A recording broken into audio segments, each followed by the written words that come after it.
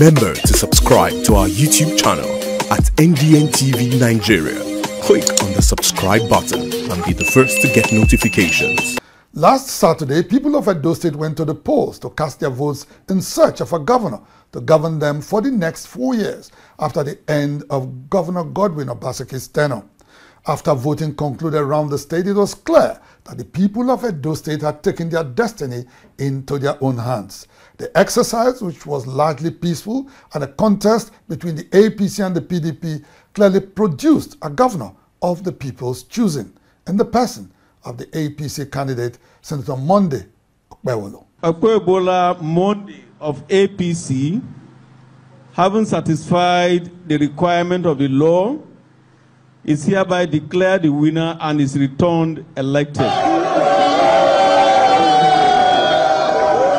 In an election that was keenly contested, Senator Okpebholo trounced his rivals from the PDP, AKUGHA and Labour Party Olumide Akpata with a total vote of 291,667, while they trailed behind with 247,274 votes and 22,761 votes respectively.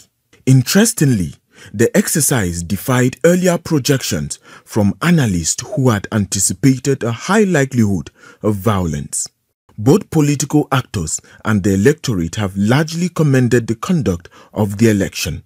However, some challenges were noted, such as the late arrival of electoral materials at certain polling units and technical glitches that caused delays in a few areas. Meanwhile, Yaga Africa and other civil society organizations monitoring the elections echoed similar concerns.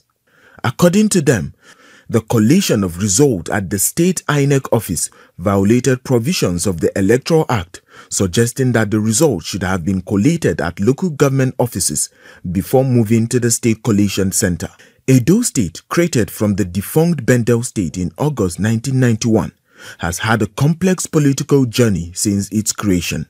Following a brief democratic period from 1992 to 1993, the state was governed by 4 military administrators until the return to civilian rule in 1999, when Lucky Igbenedium, under the People's Democratic Party, assumed the governorship seat. However, the PDP's grip on Edo State was shaken in 2008 when the court overturned their candidate, Professor Osareme Osumbo's election victory, paving the way for Adams Oshomole of the then Action Congress of Nigeria, ACN, to become governor.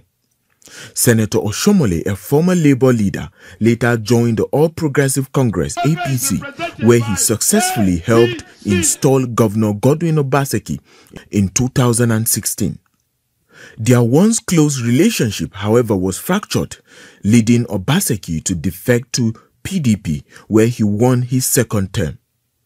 Meanwhile, Obaseki's tenure saw internal strife within the fold of the PDP, particularly after he anointed AKUGHA as the party's flag bearer in the 2024 gubernatorial election, a move that caused a mass exodus from the party, including his estranged deputy, Right Honorable Shuaibu, who then aligned with APC's candidate, Senator Okpebholo.